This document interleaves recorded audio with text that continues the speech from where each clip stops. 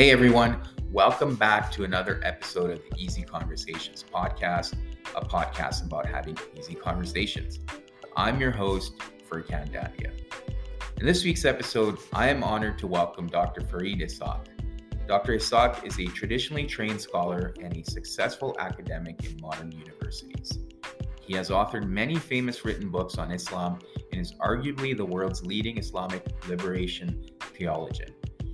He was appointed as Gender Equality Commissioner by Nelson Mandela. Through the organization, The Call of Islam, Dr. Esack played a leading role in the struggle against apartheid. He advocates interreligious solidarity against all forms of injustice and has worked extensively to support Muslims infected with HIV. He is currently head of the Department of Religion Studies at the University of Johannesburg. In 2018, he was awarded the Order of Luthuli, South Africa's highest civilian order, for his contribution to scholarship and work for justice. Dr. Esack has also lectured at many distinguished local and international institutions of higher learning. He is a former distinguished Mason professor at the College of William and Mary in Virginia. He also occupied a university professorship in ethics, religion, and society at Xavier University in Ohio. In addition, he served for 2 years at Harvard University between the Divinity School and the Faculty of Arts and Sciences as the William Henry Bloomberg Professor and the Prince Al-Walid bin Talal Professor in Contemporary Islam. Dr. Esack is the author of books such as The Struggle on Being a Muslim and Quran, Liberation and Pluralism, an Islamic Perspective of Interreligious Solidarity Against Oppression. In this episode, Dr. Esack shares his experience in the apartheid. We discuss what he learned from his experiences and how we can use some of the messages from the liberation movement today, where there is so much division. We also talk about after building a movement against the apartheid, South Africans had to encounter additional challenges with gender inequality and how they navigated that stage. I wanted to bring Dr. Esack on this podcast to gain some wisdom and hopefully share that with the listeners.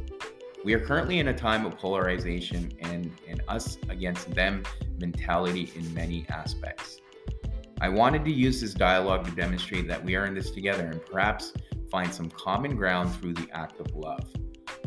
I also believe that we have lost sight of the wisdom that sits with people who had come before us and encountered similar challenges, even though those challenges may appear different on the surface. Dr. Esack is an individual who possesses that wisdom, and I'm grateful I was able to speak with him. Finally, I wanted to highlight that the responsibility of change sits with all of us, and it is something we can all take on. I hope this conversation gives us something to think about, even if we do not agree with everything. I hope you can get a lot out of this episode, and if at the end, if you could leave a 5-star review, I would truly appreciate it.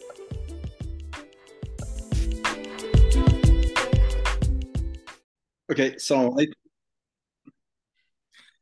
Hello, Dr. Esack. Welcome to the Easy Conversations podcast. Thank you for joining me today and being patient with all the technological stuff. I'm really excited to chat with you. I recently read your book, KLP, Quran, Liberation and Pluralism, based on the South African apartheid. And I really wanted to get your thoughts and your experience and some of the things you may have learned from that, and really wanted to share that with the listeners today in terms of what we can learn from that experience and some of the challenges we're experiencing in the Western world. But before we go down that path, I do want to give you an opportunity to introduce yourself and let the listeners know a little bit about what it is that you do. Okay, it's always a difficult question because in truth, when you are asked to introduce yourself, you, in some ways, always engage in who am I? So Yeah. The one is, who do I want to tell people that I am? But it's also, who am I? Anyway, I'm from South Africa, born in South Africa. My family for generations has been in South Africa.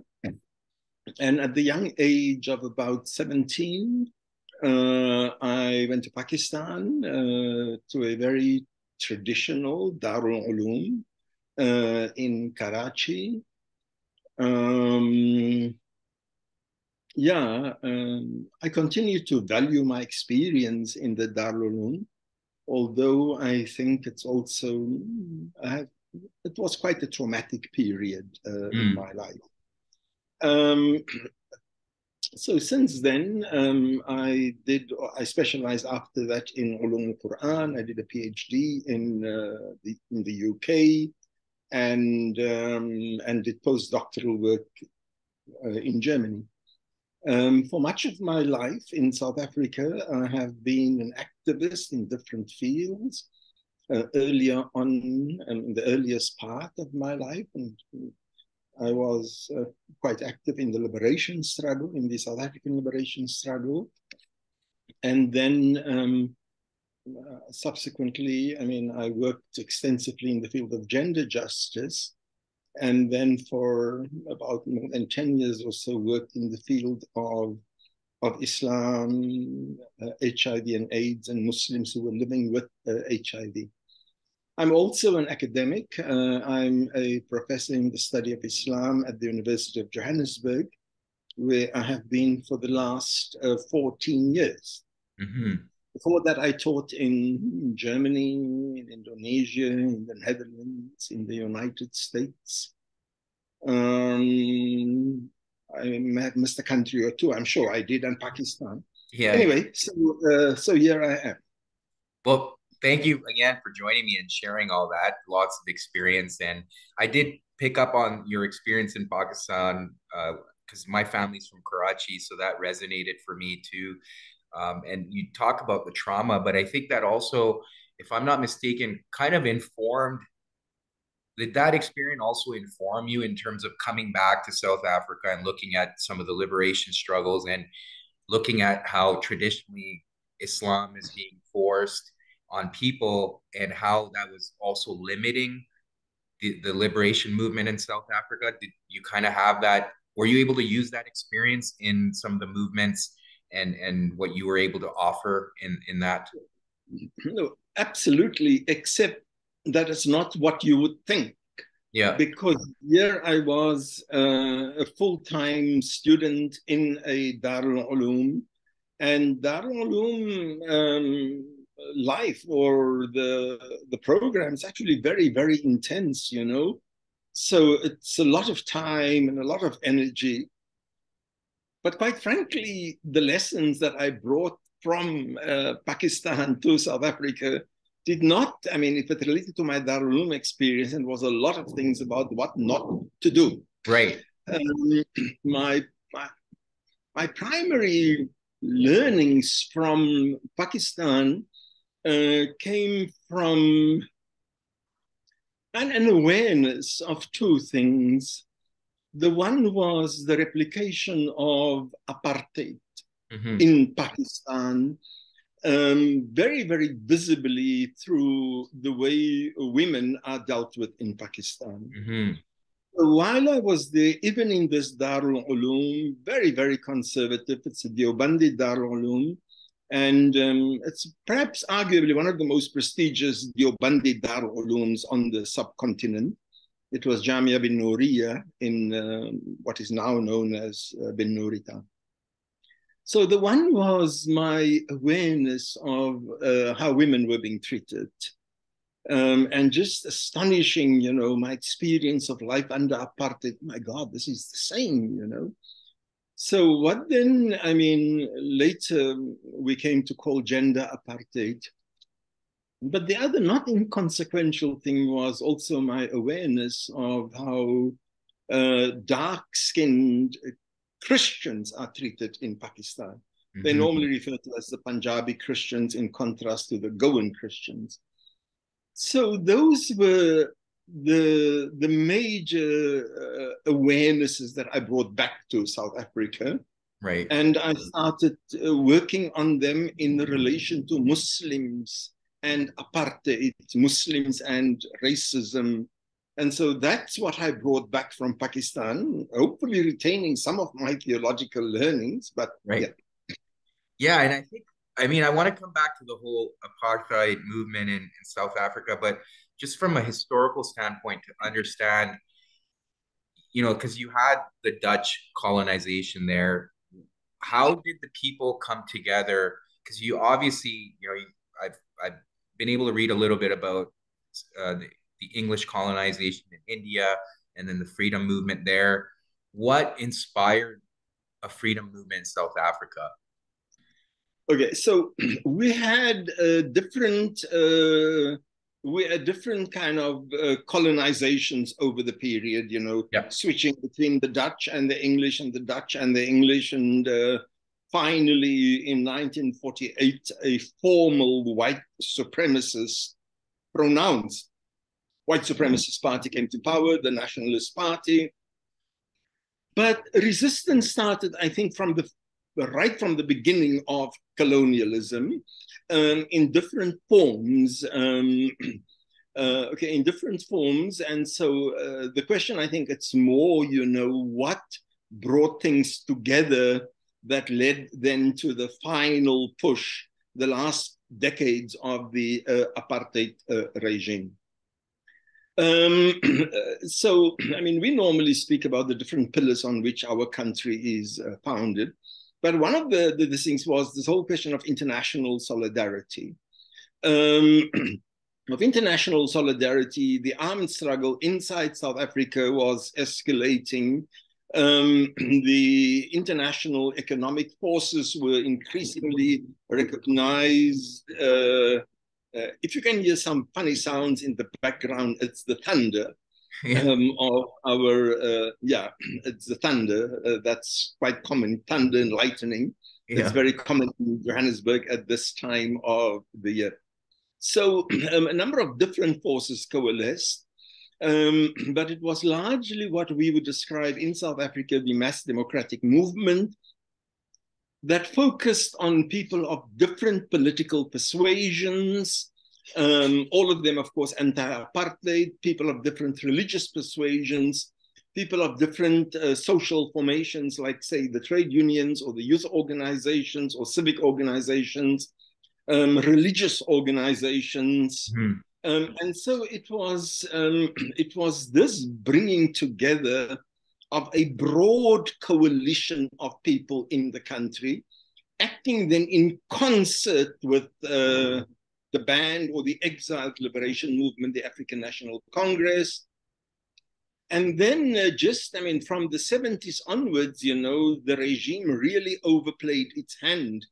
This led, of course, to the Soweto uprisings, very famous in 1976, wherein hundreds and hundreds of school children were killed when they were protesting against the apartheid curriculum that they were facing in schools.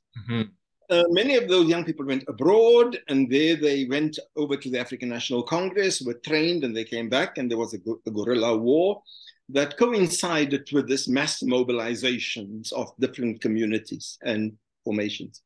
And it is in this framework of a liberation movement embracing different communities, different cultures, that the Muslims come in as, you know, that time as part of a religious, quote unquote, religious sector.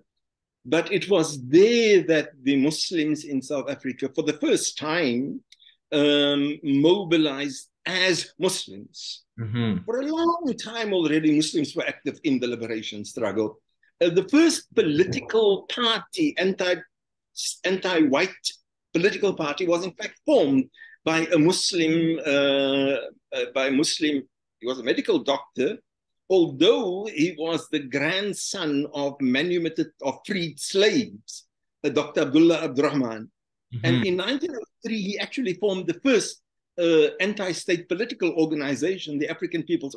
So Muslims have always had a history, but never as Muslims. Right. Okay. No, that's fair. And I think what you're talking about is there was that tyranny that was predominant there that people wanted to fight against. And you drew parallels to the Exodus story in your book. And you also took passages from the Quran where you talked about, you know, there's this whole notion of us against them, whereas you were able to draw on the text and say, well, it isn't. Like, the text strongly encourages fighting against marginalization, right? And you alluded to that marginalization, whether it's with women or some of the people that were diagnosed with HIV, which we'll get to later. But it was really that coming together of the people, irrespective of their faith, but realizing that there is the one God and there is that unity there, and we can't look at each other as different. And what was that moment like when, and how long did it take to get to that point where people finally started realizing it's not us against them? You know, Farhan, it was, it's not possible to say, you know, how long did it take? It's like asking somebody, you know, how long did it take to learn this language? Well, I'm still learning this language. But it wasn't easy. Yeah. Because the weird thing about people is we identify with other people. Like, you know, you're in a trade union together, or you and your neighbors, you complain about the same things that the municipality is doing or not doing, da, da, da. And then suddenly, you know, when you think, hey, you know, when it comes to a Friday or a Sunday, oh, we are different. And then one of your neighbors die and you say, oh, can we go to the church?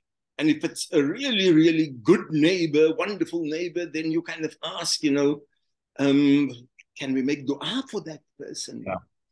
Is it right? You know, let alone go to the person's funeral. So, I mean, she was like a wonderful and an amazing person. And then suddenly, you know, that person's whole identity becomes a question of a theological label. Right. I mean, so this absurdity of otherizing people purely on the basis of them having a different label than what you have. So people seem to live with it all the time. Right. And so what we did, I mean, from the very early 80s onward, was to address this theological question. Right. The question of, so Mandela is in prison. Mandela has been there for 25, 26 years now. I mean, eventually he was released after 27 years.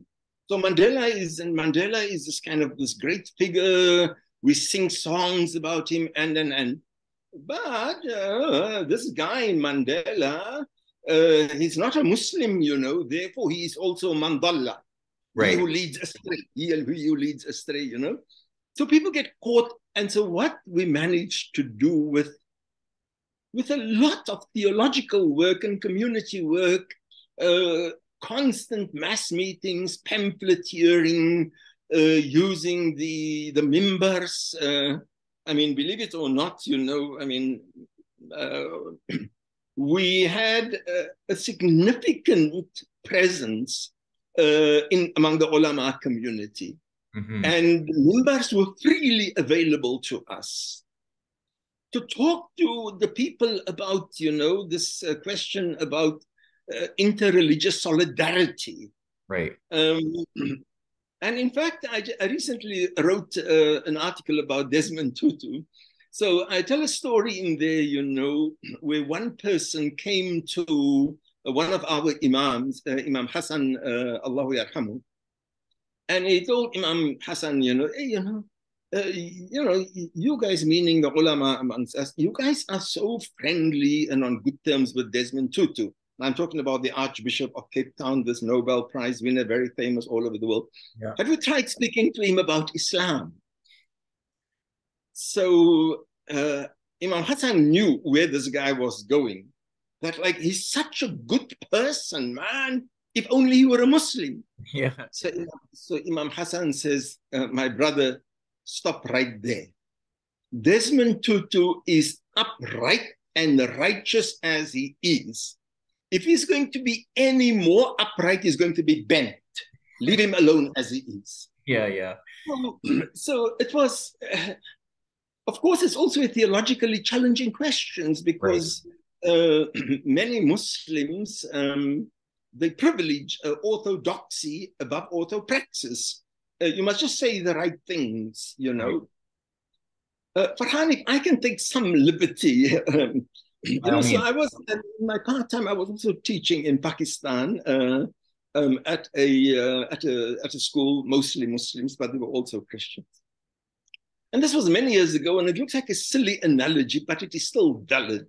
Mm-hmm. Um, so, so I drew two cans, this cans that you find food in, Right. or okay. So I drew two cans on the table under these things, and and I wrote on the one can. I put a label. It's a bit of a kind of coarse, um, but I put feces on the label of the one can, and on the other can I wrote keema, this food, Right. Ground beef. minced. Yeah. Yes, ground beef. I put ground beef on it. So I said, okay, now here you have these two cans. Which one would you take? So they all, of course, said that they would prefer this can with ground beef on it. So I said, okay, fine. So let me switch the labels. So this, to somebody who knows what's inside, in the can labeled ground meat, there's actually feces in it. Right. And in the table and in the can, it's where it's marked, there's actually, so now that you know what's really going on, which one would you choose now? So they all said the one that's labeled feces. Right. I said, okay, so what do you say about a God who knows what's going on in your life, but sticks with a label? Right. Right. And then I used the analogy of other people who they were familiar with, who were Christians that were all around them and kind of just deeply, deeply human beings. Right. So I said, okay, so this brother Norman goes to hell, and and then I use other examples of kind of Muslims that all of us would be ashamed about. Right. And so anyway, so it's a very simple, but this is and we managed to get that through to people at very many different levels, Mm-hmm. that your neighbor is your neighbor, Right. and that the solidarity of people engaged in injustice, that this is what the needs of our faith is. Right. And we presented this in different forms. I mean, there's a little kind of bit of a polemical booklet that I wrote, but Musa went to Firaun. Right. It's a collection of about 40 different polemical objections that people raised Right. against what we were doing in South Africa, and a rejoinder to that. So we did this at a massive level. Thousands and thousands, believe it or not, of public meetings. It was a huge, in spite of the struggle against apartheid, of course. The Right. utilization of mosques, the use of, in that time, pamphlets and so on. But it was painful. It was difficult. It may have been exciting, but many of our comrades paid for their lives with it. Many were detained and traumatized, brutalized. In the jails, people were thrown alive out of helicopters over the seas. Mm. People were spit roasted, like it's a barbecue, Right. while burning, while other people, while the torturers were having real barbecues next to where the fire was taking place.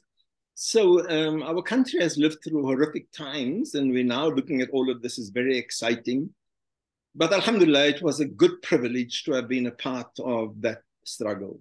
Mm-hmm. Mm-hmm. Yeah. And I mean, thank you for sharing all that. And even in your analogy, just kind of for me to reflect on, we, to your point, we often get so caught up with the label and we forget what the individual is all about, right? And I think the focus really needs to shift back to recognizing people for who they are.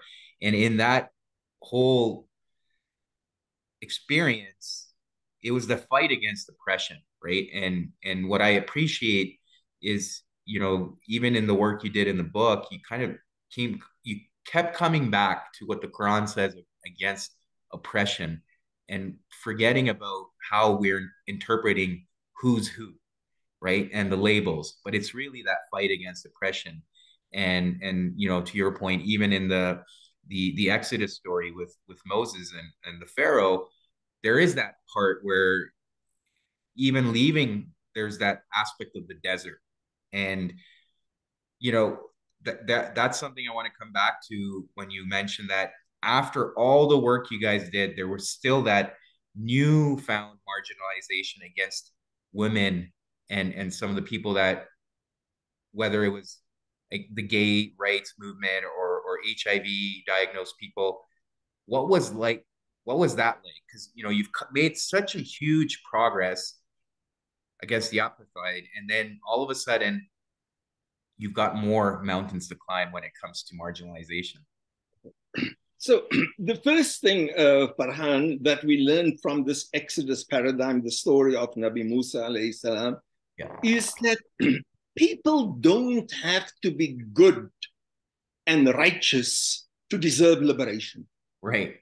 So, you know, you say, oh, you know, look at how these people behave, you know, these Black Lives people, you know, they drink beer when they're on their marches. These Black Lives people matter. Look at how they dress. The women in there, by the way, it's always the women. The women is never the men, but okay. So how can we stand with them? But the people of Nabi Musa, they, by all accounts, you know, they were people of very weak faith, even possibly even of no faith. But they were an oppressed community. I mean, as soon as they got the heck out of Egypt, they started creating this golden calf that they worshipped. Nabi Musa had hardly gone away for half an hour, and he comes back and then, okay. So that's the first thing that we learned from this. The second thing that we learned from this is that when you take people and you are engaged in a liberation struggle, you have no guarantee that this tomorrow is that the day is going to be a perfect opposite of the night. Mm-hmm. That on the contrary, the day is murky, there is and so what do you now do? At a personal level, the first thing to recognize is that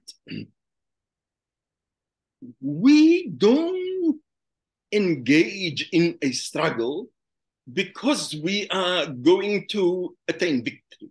Right. And another part of my early life is in the Tablighi Jamaat.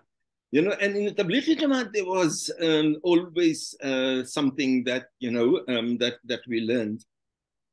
And that is that that you have to do what you have to do. Natija jo hai, Allah Ta'ala ki haath mein hai. That the consequences, the results, that's not your business. إِنَّكَ لَا تَهْدِي مَنْ أَحْبَبْتَ لَكِنَّ اللَّهَ يَهْدِي مَنْ يَشَاءُ. You don't bring guidance to whom you want to. That is God's job. Right. So now, you know, now you ask, okay, so you guys did so much. You did so much for the liberation struggle. And now new demons have emerged. And many of the demons that have emerged, they were your comrades of yesterday.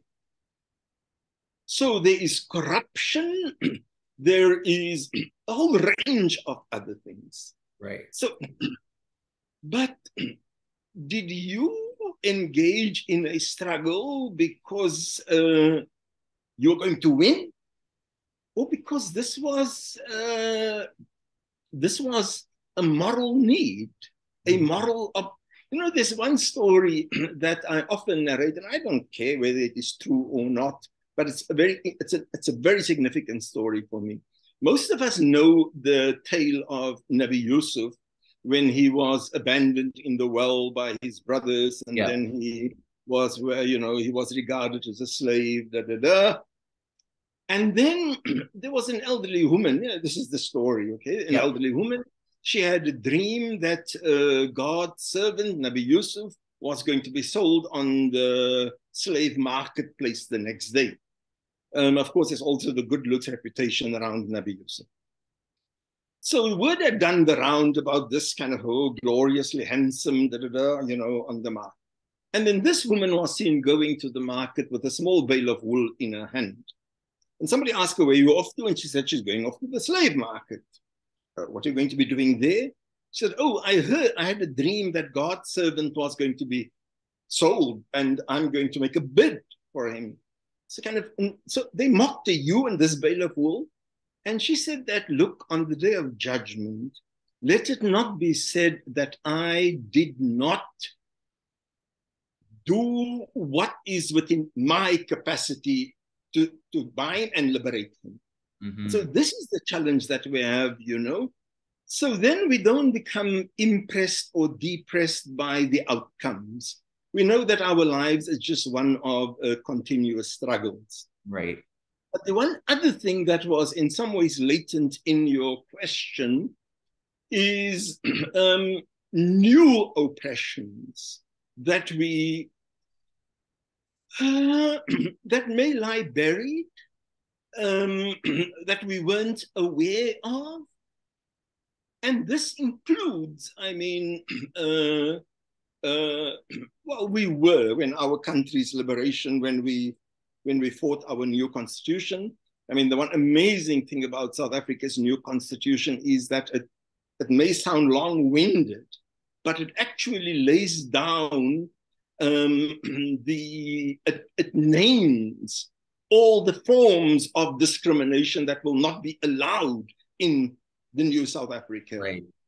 And one of those forms of discrimination is on the basis of discrimination on the basis of, say, heterosexuality or same-sex sexuality, or on the basis of race or religion and language. So many of those it's fascinating, I think, because initially, it appeared as if our country's struggle was one for racial justice. But in the way in which we fought the struggle, we incorporated all of these elements into it.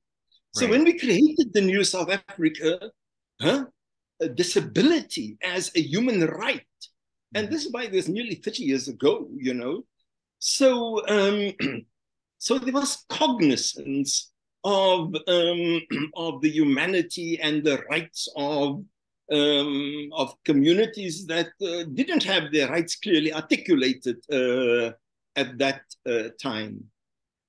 Of course, it's challenging, it's challenging because many communities, when doors of freedom open, they're happy to go in. But for God's sake, please close the door behind me. I don't want anybody else to come in. So wait, this door is a door of freedom. Right. And I'm sorry, you may not like the color or the race or the gender or the sexuality of the person behind you. And besides, when we let the Muslims in, don't think there weren't any of them among the Muslims also. But Muslims like to imagine, the sinful people, it's non-us.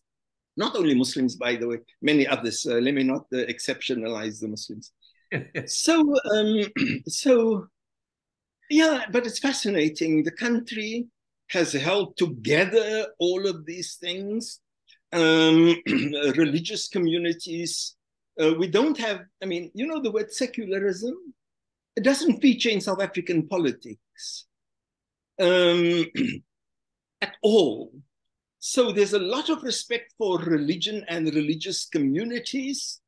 All state occasions also open with religious du'as and at least from 3 different religions.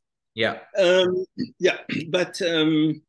But still, there's poverty, there's different kinds of marginalizations, there's environmental justice, newer and newer challenges that often we weren't aware of. Yeah. Right.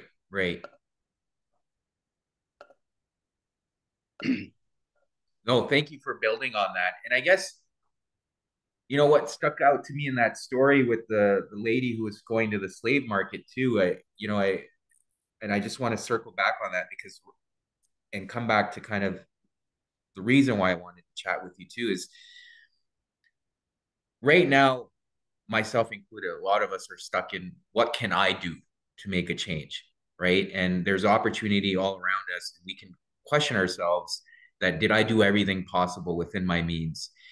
And there is this huge divide right now. There's polarity, there's complaint around, especially in the Western world, like with the government, with some of the things that are happening. And we all have a responsibility to take. And if we truly believe that things aren't going right, we can all do something within our means rather than just complaining and pointing the finger.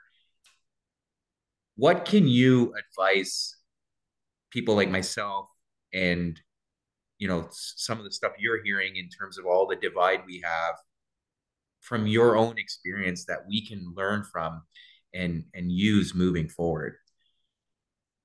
Farhan, the most important thing, I think, it is to remain committed to a life of activism.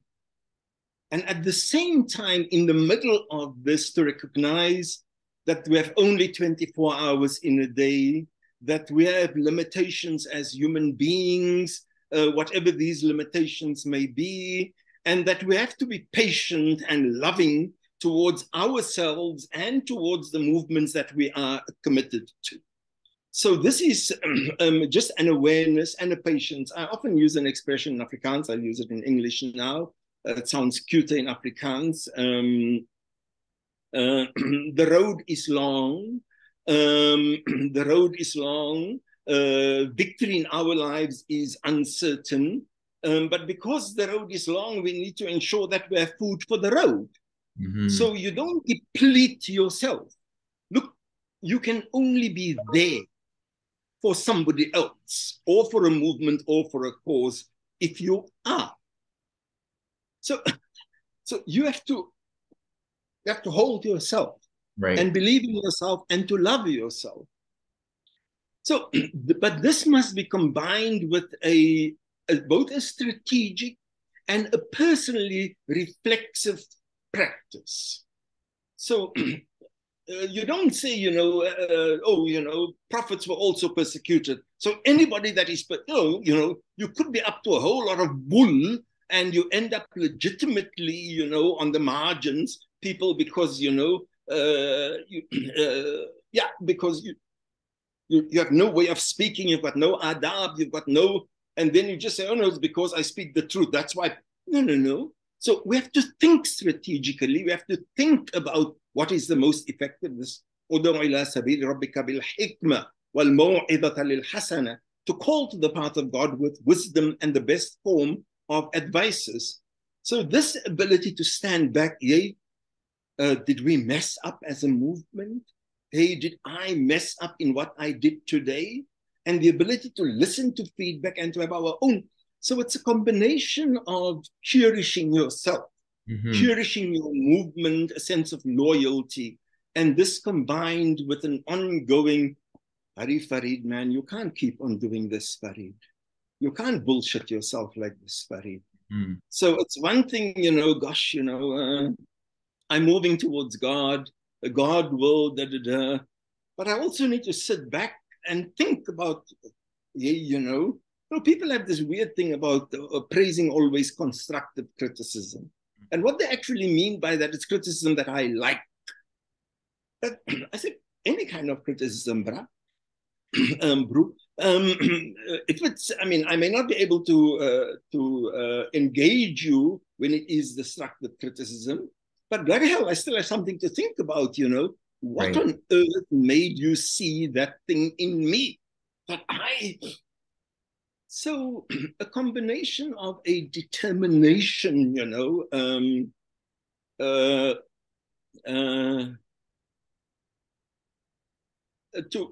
wajahidu fillahi haqqa jihadi, to struggle, in the path of God as you have to struggle.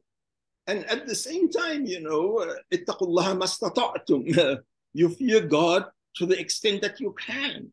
I'm a human being, man, 24 hours in a life. I get diverted, I get into a mess. They say, in the Garden of Humanity, in the Garden of Humanity, what isn't grown is busy dying. So it's like this perpetual growth until we die. But more important, another of the things that I wrote about somewhere else is oh gosh, I've lost my trend of thought now. Yes. No, that's great. And I mean, the biggest takeaway for me from that is the biggest struggle is really with the self, right? And I think that's the battle we all must fight every day is the one with the self, and try to keep ourselves accountable and focus on what we can do. But that self, it also becomes alive in community. Yes. And in formations. So, I mean, I'm not just saying Black Lives Matter doesn't only matter to Black people. I mean, it's like, gender issues only matter to women. So we are also part of those struggles. And so how we are and how do we become and how do we reflect on ourselves and become better persons? I mean, all of that, it's also played out inside organizational, social formations that are engaged in a struggle against different forms of injustices. Yeah. Well, thank you, Dr. Esack. I really appreciate you taking the time and having this conversation with me. I'm really honored that I was able to get a hold of you. Reading your book really made a huge difference for me for many reasons. But I typically give guests an opportunity to share how listeners can get a hold of them. I'll give you that opportunity if you want to share. But otherwise, thank you very much. I'm easy. Well, I'm easy to contact. I'm not sure how easily I am to get hold of, meaning to pin down, But I'm at the University of Johannesburg. My email address is online. It's public. I mean, when you open or you try to, I'm quite a Googleable character. And I do respond. It takes me a bit of a long time sometimes to respond, but I do respond. Yeah. No, thank you very much. I appreciate it. It's a pleasure, man. Thank you for checking out this episode with Dr. Esack. As always, please leave a review or subscribe to the podcast. Those are the best ways to support this podcast. And until next week.